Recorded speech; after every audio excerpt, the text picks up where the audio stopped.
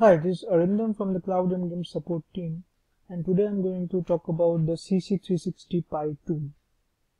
So basically the agenda is to demonstrate how to use the Cloud Customer 360 Pi tool or the CC360 Pi tool.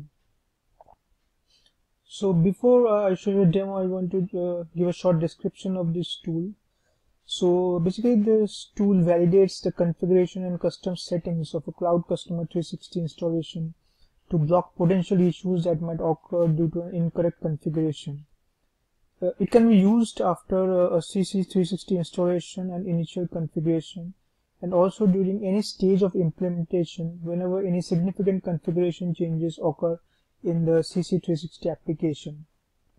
Also, we will highly recommend to use the tool before go live to avoid any potential issues that might happen immediately after go live.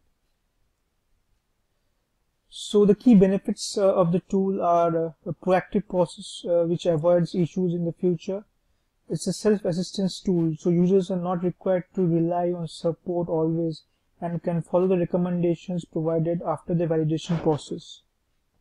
It also has the auto repair feature for most of the configuration issues. So I'll just give you a short demo of this tool. So you can see that I have logged into a Salesforce org where Cloud Customer 360 is already installed. So basically you need to go to the CC360 Pi tab in order to launch this tool. So let me click on this tab. So you can see that it has certain like fields like license expiration date, last validation date, and also the validation summary.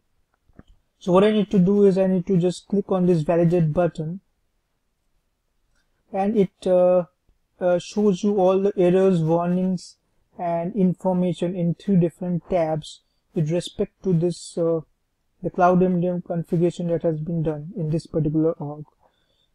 So these are the errors, and if you want to see the warnings, you need to go to the warning tab, and if you want to see any kind of information with respect to the custom settings, you need to go to the information tab.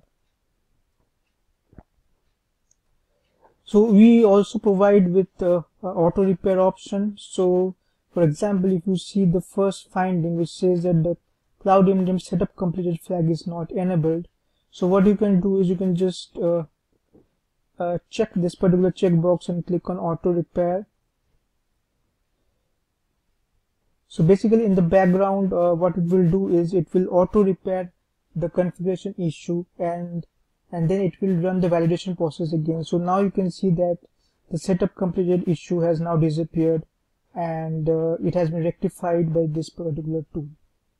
There's one more feature that this tool provides is export all the validation results in a particular HTML format. So I need to just click on yes here. So basically it will download and create one HTML file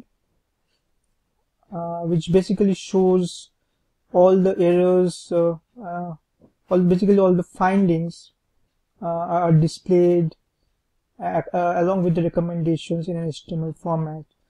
This particular report can be downloaded by the customers, and it can be provided to the support team for further investigation.